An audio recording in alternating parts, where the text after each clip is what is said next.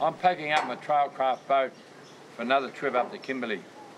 And 35 years ago, I had an old pearling lugger here, and I sailed up the coast and I went to an amazing place. And I showed that place in my film Follow the Sun, and I called it the Horizontal Waterfall. And I still get phone calls and emails from people all over the world asking me about the Horizontal Waterfall. So this is my latest trip to this very special part of the Kimberley.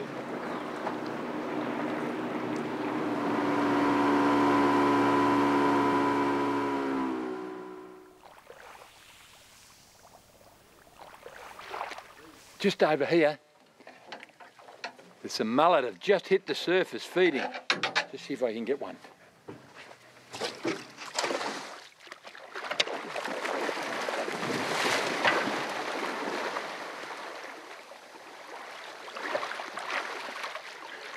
How's that?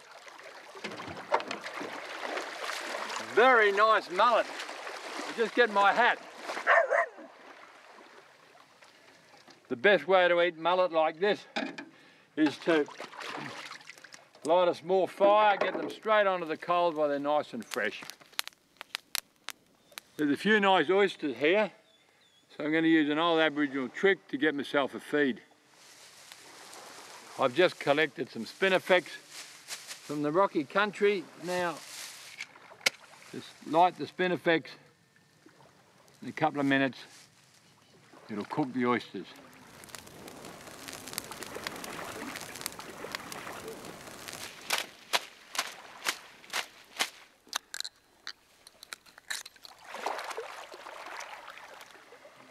And there we have cooked oysters.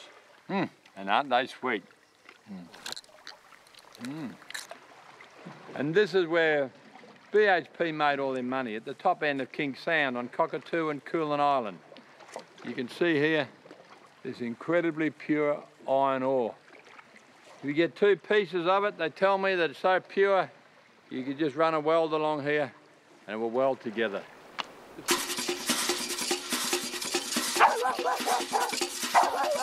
This is my crocodile alarm dog. See the croc here?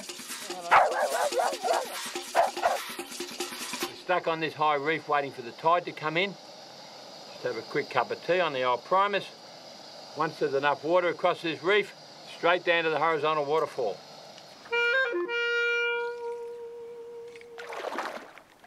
Another hook up. Nice little queenie. Straight back in the water. Oh, look at this. Now you're talking. Now we're into the That fish. is one of the nicest eating fish in the north. Now we can have a feast for lunch. This hand line is going off. Oh. Here he is. Oh. Lovely spotted cod. Normally I'd keep him. These are delicious to eat, but I've already got about 3 jack. So pop him back in the water. And here comes the tide. And with the tide come the sharks, and in a few minutes, we're off to the Horizontal Waterfall. I'm just outside the first entrance. You can see it there. This one is quite wide. You've only got about a 1.5 to 2 metre drop here at the moment. The one that we want to see is about another 400 metres through. That's a very narrow one. That's a dangerous one. What I want to do now is kick the motor over, go straight through there, down to the second one.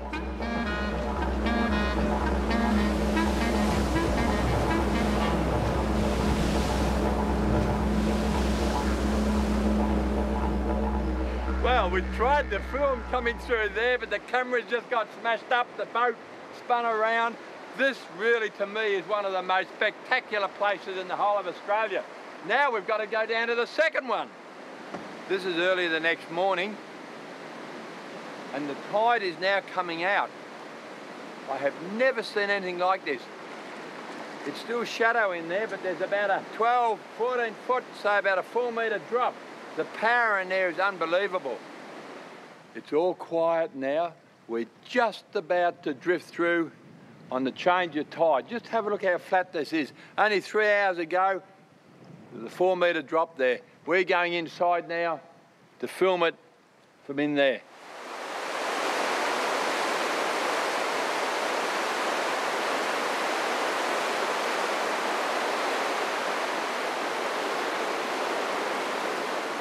without doubt, this horizontal waterfall here at Talbot Bay would be one of Australia's greatest natural wonders. We've got 11.5 metre tide coming in here at the moment, and when you take the boat out in that white water, it is the ultimate adrenaline rush. I've got to be a little bit careful here because I've got a back current taking me down there, and it's time for me to get out of here.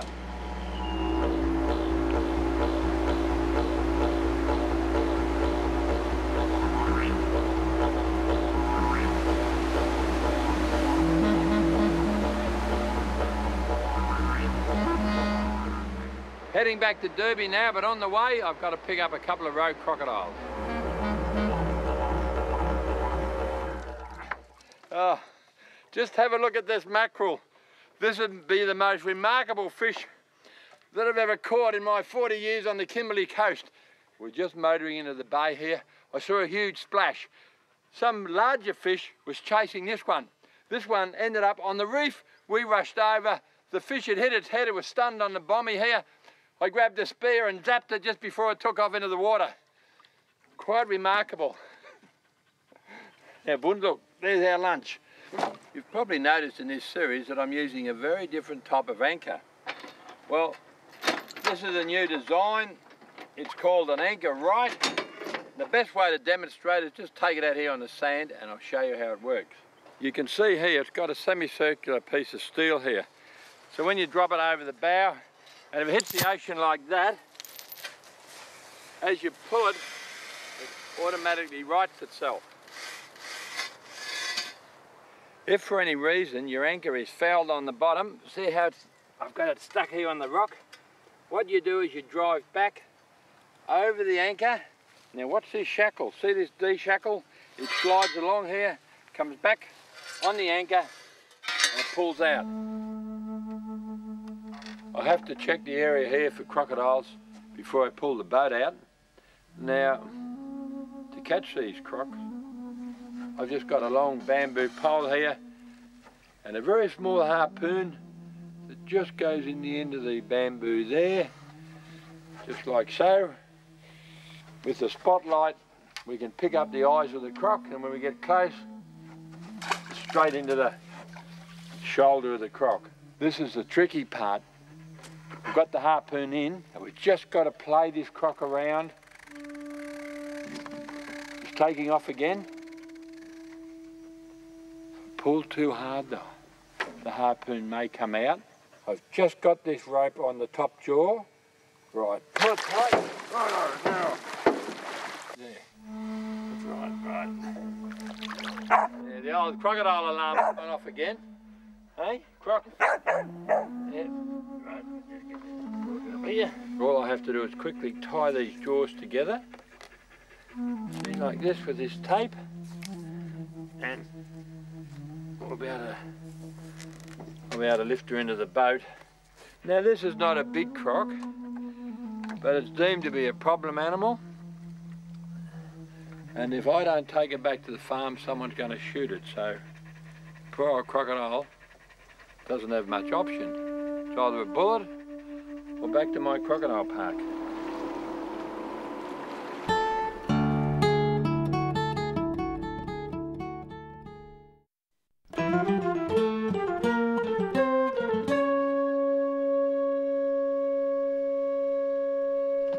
Next is to make the scones I've been talking about. So it's 2 cups of self-raising flour, and when it's sievered, that aerates the flour, makes the scones a lot lighter. About 1/4 teaspoon of salt. Now out here we don't have a teaspoon, so that's about 1/4 teaspoon. And milk. Righto, now about 1 cup of milk. So I've got powdered milk, so we just drop that in there. That's about 1 cupful. Righto, now we don't always have this luxury out in the bush. The butter, so I've got melted butter. To make really good scones you do need the butter. Right, we drop that in there. Now, a little bit of a bonus. Put some sultanas in there. There we are. Because it was powdered milk, I have to add some water. Yes, warm water. Mix that up for a minute or two. Dry flour out on the table. Put the mix in there, in onto that flour. Just knead it up just lightly. Just a little oil in the bottom of the camp oven.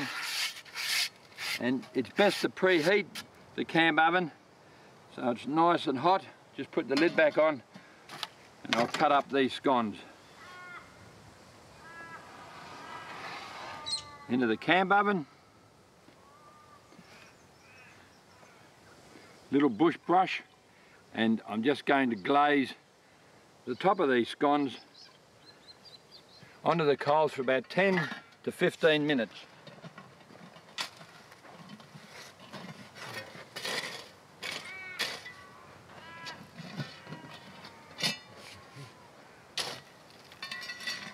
How's that for a good batch of scones?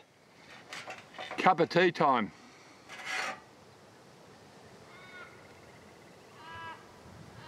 Take it away. When you're out in the bush for weeks at a time, it's often really good to have something different, something a little bit sweeter. So what I'm going to make up here is a nut and raisin cake. And this one's particularly good for the bush because you don't need eggs and you don't need butter. Right, the first thing is flour, 2 cups of flour. A tablespoon of caster sugar, a small quantity of mixed spices, mix it in there. Now I'm going to add the sultanas and the raisins. Just break them up. In they go.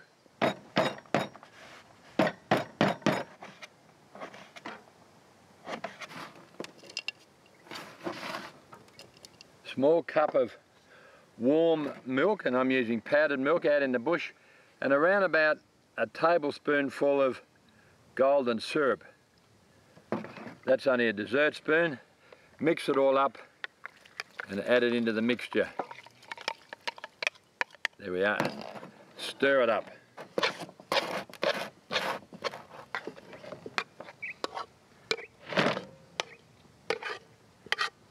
I'll put it on the coals for about 40 minutes.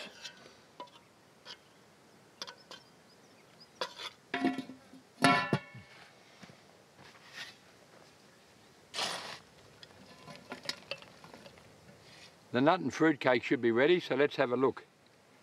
Just take the lid off. Well, that looks pretty good to me.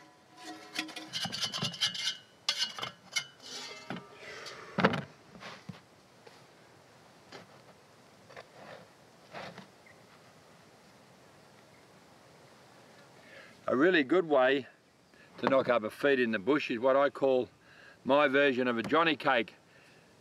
A couple of cups of self-raising flour in a container, bit of salt, some milk, dry milk out in the bush, and a few sultanas if you like. You don't have to put the sultanas in, and make a real sloppy mix. And that's just about ready to pour into the frying pan. Plenty of oil. This is the only disadvantage of cooking like this, is you need a fair bit of oil out in the bush. Get the oil fairly hot, keep it away from the flame, and just pour your mixture in there, right round. When that's cooked underneath, I've got to turn it over. A little bit of golden syrup, and that is a really good snack. Now, if you don't particularly enjoy making your bread in a camp oven on the open fire, this could be the answer. We've got here a bread maker, only a small machine. Now, to drive it, we need an inverter. This is a 600 watt inverter. All I have to do is connect up to the 12 volt onto the positive and the negative. Now, this little box here will convert the 12 volt to 240. Oh, this looks pretty good. Easy baked bread mix. Pumpkin and chives. Right, so it's just a cup of water into there. It's about 1 1/4 teaspoons of yeast in there, and 3 cups of flour. One of the great advantages of working out in the bush, of course, if you drop anything on the floor, on the ground, you don't have to worry about sweeping it up. Right, there's our third one. And there, make sure that that's down, close it, switch it on. Selection here, just away we go, and come back in 3 hours, we'll have a perfect loaf of bread. These bread makers do draw quite a bit of power, so you have to be very careful that you don't flatten your battery. So about every half an hour, just start your motor for 4 or 5 minutes, idle it, make sure when you're finished that your battery's not down. What about that?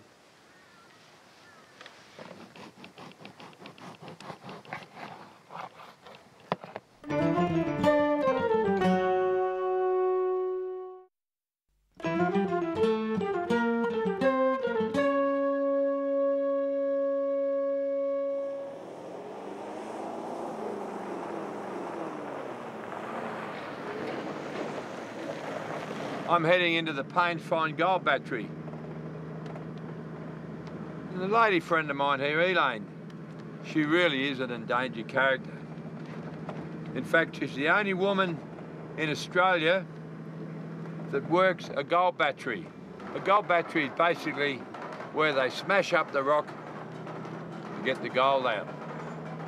Not only is Elaine an endangered character, this is virtually the last of the old gold batteries that's still working in the whole of Australia. How's it going? Oh, flat out. Good to see you. Hey, flat out? Yeah. Yeah, you busy? Yes, Yeah? always busy. You want a bit of crushing? Yes, yep, Hey? yep. Oh, that's better. Yeah, Now you can hear me. Yeah. Now, Elaine, there's not a lot of people running batteries, but you'd be the only woman in Australia running a gold battery, wouldn't you? Yes, I am. Batteries were always run by the government, and when we bought the battery back in 1987, I had to learn to run it, but I had my father to show me how to run it. You either crush your own rock from your own mine, Yes.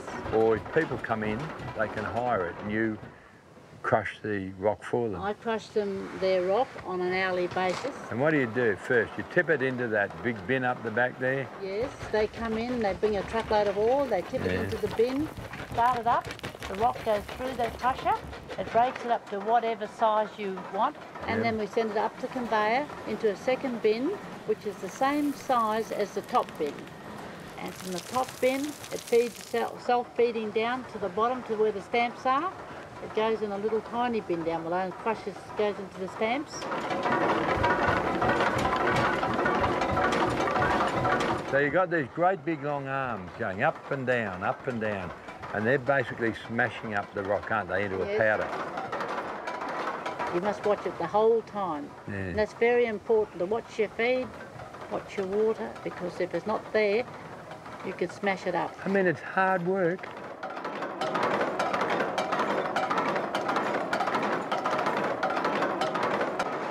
I'm a prospector. Yes. I come in with, say, 100 tonne of rock.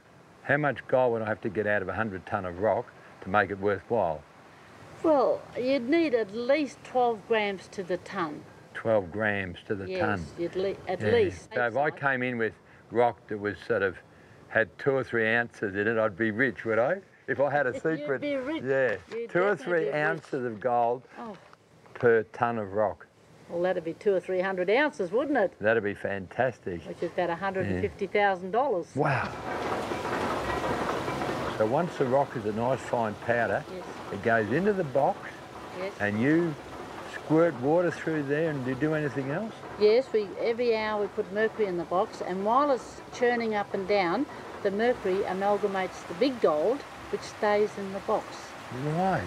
And then only the very, very fine gold is forced out through that screen with the water. The pressure of the water forces out the very fine gold. And then it goes out onto that big table. Yes. And that table is a copper plate which we coat with mercury. The reason we do that is that mercury sticks to copper, gold sticks to mercury. I learned this at school and I never knew why. Now I know why, if you ever have a gold battery. You get a real rush of adrenaline when you can start to see those little flecks of gold on the table. It does, yes, and you're hoping and hoping there's more to come. Yeah. And the big piece of gold, they stay behind that screen until we finish crushing. And how do you get the gold off the table?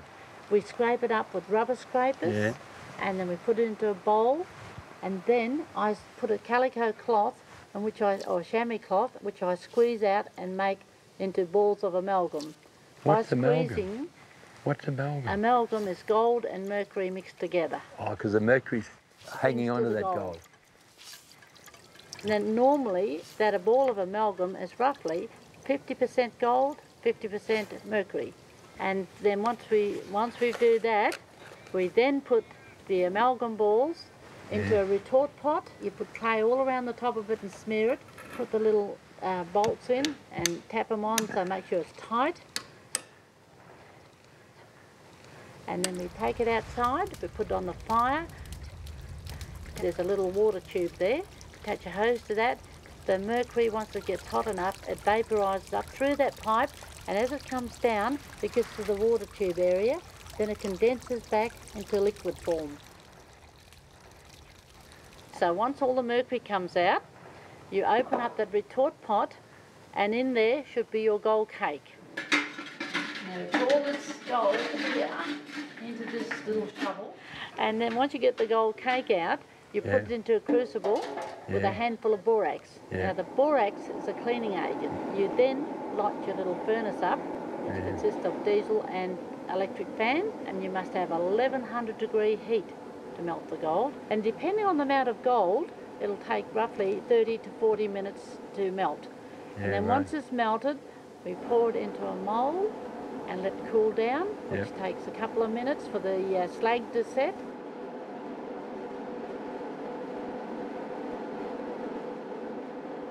Once the slag's set, I tip it out, tap the slag off,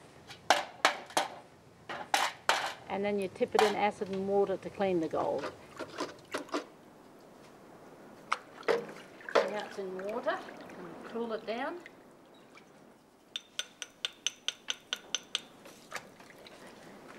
Geez, that looks pretty good. And there's the end result of a lot of hard work. That's called the primary bar, and that'll go straight down from here to the vault at the Perth Mint. How much is gold worth these days? Gold at the moment is around about 560 Australian dollars. For what? An ounce. For an ounce? Yes. Yeah. That's a lot of money, isn't it? A lot of hard work too. Yeah, a lot of hard work, that's right. Yes. A lot of people go broke, don't they? They do, because gold is a lot of expense in mining. Now, you do a little bit of prospecting as well, don't you? Yes, I go out and metal detect. Yeah. And sometimes I find petrol money, sometimes I find a bit better. Something here? there, something there. Coming down here, where? Yes, something What, big. in about this area here? Yeah, Eh? yeah, I wouldn't know. yeah, round about here. Yeah. Can I just have a listen? Yep. What? Yeah, let me just... I can hear that. It's a funny noise. Fairly big. Oh no, back here further. And I'll go over the dirt. That's humming? No, You, no. you just keep detecting for it. Yeah, it's big. Oh, There it is. oh, Is that gold? oh, yes. Eh? Where is it? Give me a look. Are you fatty? You can see it here, there now, look. Hey, that's all that, that's all gold. gold. But it's not a whole lump of gold. It's only, what's that in a bit of quartz? Oh, that's made my day.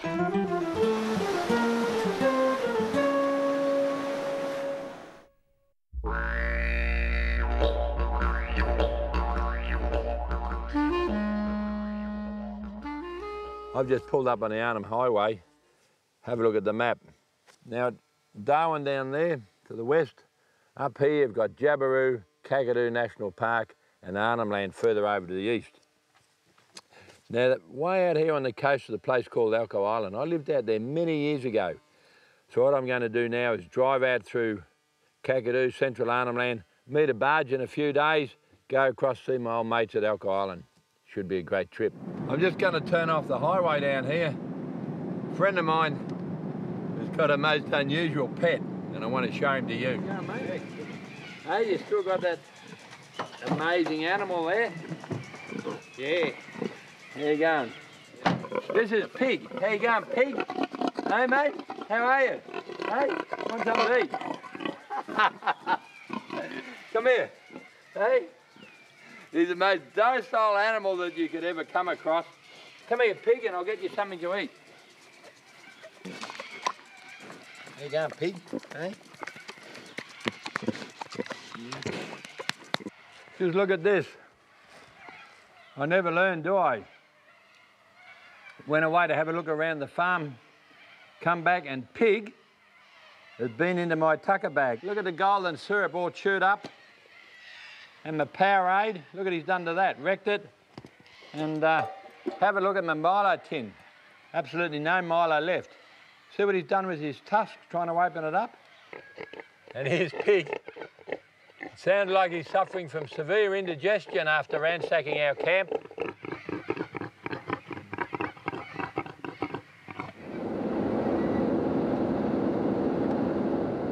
I've just come off the Arnhem Highway by about 50 k's. I've come to a place called Shady Camp. On my right here, that's all salt water. They've built a barrage here. So beyond the barrage, it's all fresh water.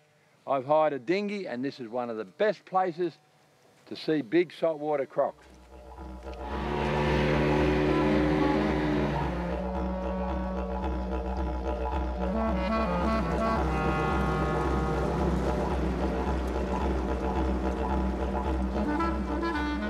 And this is what the big crocodiles are after, these cattle in here.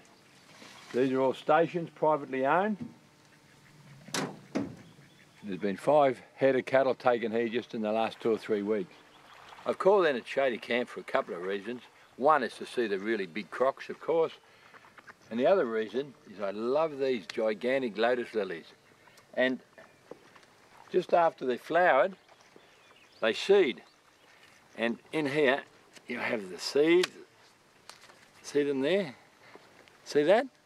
That's very sweet, just like a pea. Always good for a lunchtime snack. If you lose your hat and you're in amongst the lotus lilies, there's one there. Isn't that perfect?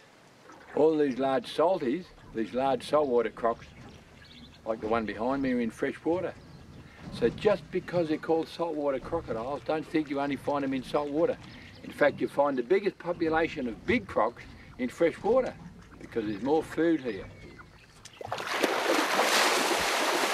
Just on the other side of the billabong, on my left, is a massive croc, at least 16 foot, over 5 metres. See over here?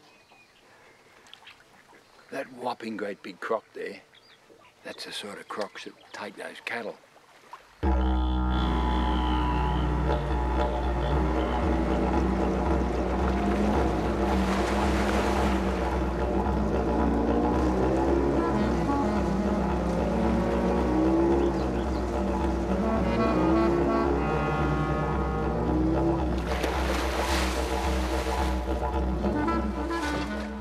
Become very overcast. It feels like rain.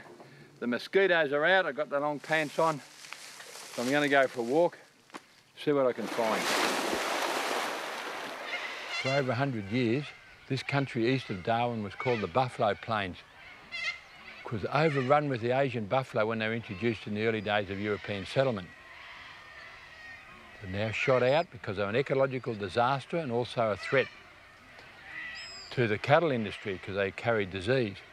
Every now and then, you can still see small mobs of them just over here. Most of the time they move off, but you've got to be very wary of them because every now and then they will charge. And one of the most common birds around the edge of the billabongs are these whistling ducks. They pack along the edges by the thousands. And the old croc's got plenty of patience. He just waits and waits and waits. And every now and then, bang, he's got one. See? There's one there eating one now.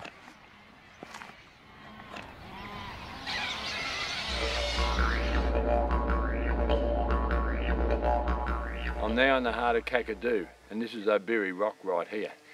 And the view behind me was made famous by none other than Paul Hogan in the movie Crocodile Dundee. East of here is Arnhem Land, and that's where I'm heading in the morning.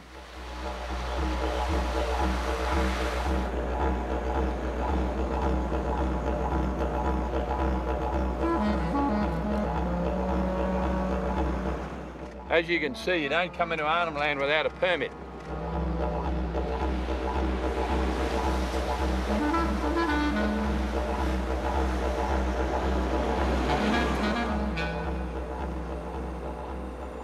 I'm now in central Arnhem Land at a place called Ramingining, and this is the centre of art and culture in Arnhem Land. Just have a look around this building, have a look at all this magnificent art. Normally, these paintings are painted on bark, but it's the wrong time of the year, so now, for convenience, you can get a traditional painting on canvas. See that? So it's a lot easier to transport it. So if anyone is interested in this artwork here, perhaps the easiest way is to contact me on my webpage or just write to me at the Crocodile Park at Broome. And this is what brought me to Arnhem Land over 40 years ago, to work with the Aboriginal people. And they're going to have a cattle station here, so we built these stockyards in the bush.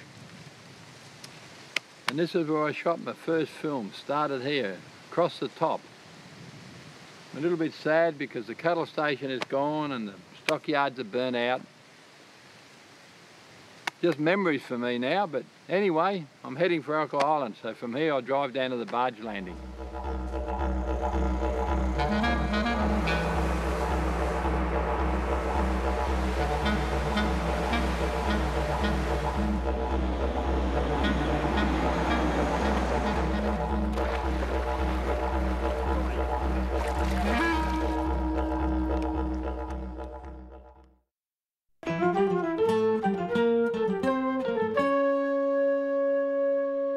We've all heard that if you break down into the Australian outback, you get plastic bags and you put them over the trees and you get water. Well, that's partly true, but if you have small plastic bags like these ones here, they're absolutely no use whatsoever. What you have to do is prepare yourself for the trip. So before you leave home, you have to pack at least a dozen very large bags. See this one here? Very heavy duty. And this is a secret of survival in the desert. But what I want to do today is to show you how you get water from the trees around. Like, see these branches here? We've got to get the water out of those leaves into this bag. Now, years ago, we used to just hang a plastic bag over a section of the tree. That's not bad, but a mate of mine's come up with an idea, and it works brilliantly, that you put the bag right over the sapling. So what I'm doing is just pulling the sapling together a little bit with some tape, and that'll make it easier for me to put the bag over the top. Now, for those people that are concerned about the tree, this tree will survive after I've finished collecting the water.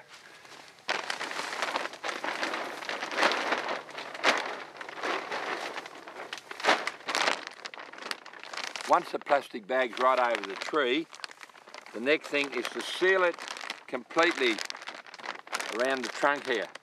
This is very important. With the plastic bag right over this small sapling, you're going to collect all the water from these leaves, and this tree acts like a pump. It's actually pulling water out of the ground. So this way you're going to collect a lot more water. I'm just going to use this log here to get it nice and low so the water will run down into the bag there.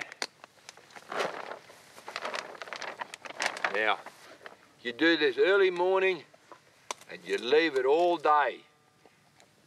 Around about sundown, you could have anything from 1 litre to 2 litres of water in the bottom of that plastic bag. Now this plastic bag's only been on here for 3 or 4 minutes. You can already see here the water starting to condense on the inside of the bag. You can see I've got quite a few of these plastic bags from yesterday spread around the bush. You need about 10 or a dozen of these to survive in a hot, arid environment, because you've actually got to collect at least, I'll say, 8 or 10 litres of water to survive. Look at all that water. Now this one hasn't been set up very well. You notice a lot of water collecting here. So I'm just going to tip that down there. You're going to be very tempted during the day to get this water out of here. It's best to leave your bag working all day.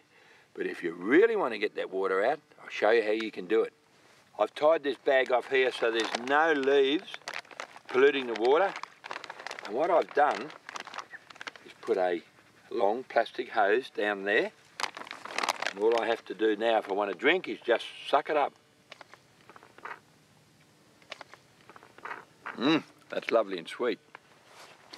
You may be concerned about toxins in the water. So what I suggest is you suck a little bit out. Don't swallow it. Just let it go on your tongue here. Wait a few minutes. If there's any stinging sensations, don't use this particular type of tree. If it tastes nice and sweet, like this water does, swallow it down. Wait about an hour and a half to make sure you don't have any bad reactions to it. If all sweet after an hour and a half, go for it. There is another way to get water out of the ground and out of plants, and that's to make a solar still. Now, solar still needs a lot more energy, and it's probably not as quite as efficient as the bags over the tree, but it's worth knowing how to do it. So what I need is a hole around about 1 metre in diameter there, and about ½ a metre deep.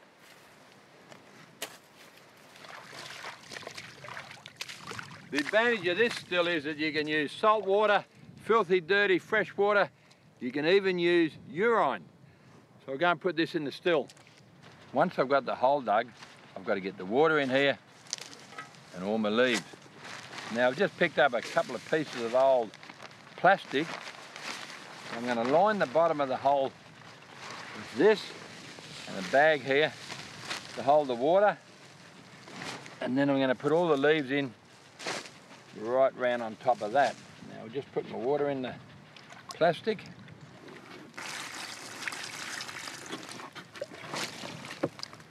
The last thing I do before I put the plastic over the top of this is to place some sort of container in the hole to catch all the condensation. The next step is to put the plastic right over the hole and seal it in. This is the vital part, is to put a stone at the last point over the container. And you don't want too much of an angle on your plastic, and the idea is that as the condensation forms, it'll run down here and drip into the billy can. To make enough water to survive, you'd need quite a few of these. And you certainly don't want to do it in the middle of the day when it's really hot. Do it at night or first light when it's nice and cool, so you're not sweating too much.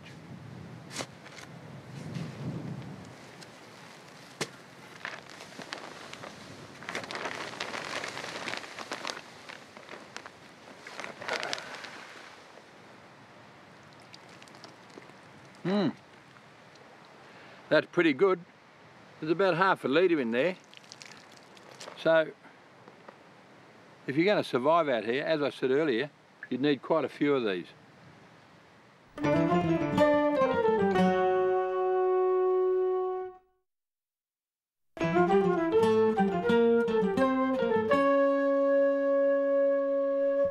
Now this is one of the joys of living on a crocodile farm. Baby crocodiles hatching out of the egg.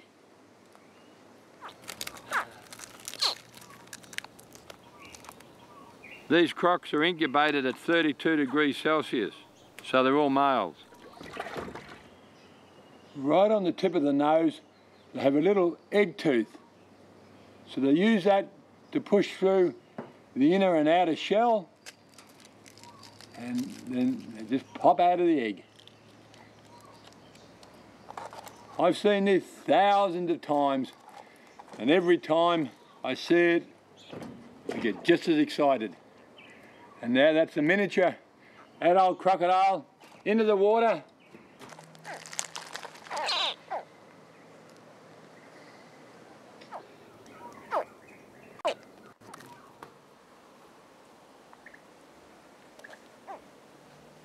Many of the hatchlings come straight out of the egg, fighting and biting.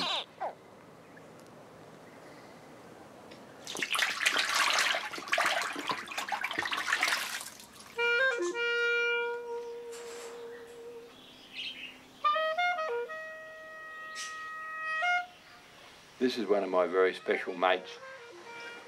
I've got a breeding colony here of northern quolls. These come out of the country just near Kakadu. They're extinct there now. In a matter of months, the cane toad has arrived. These little guys grab the cane toads. They die an agonising death in a matter of 5 to 10 minutes. So, under special licence, a certain number have been trapped, and I'm one of the lucky ones to be able to start a breeding colony of them. Very special animals. See you next week.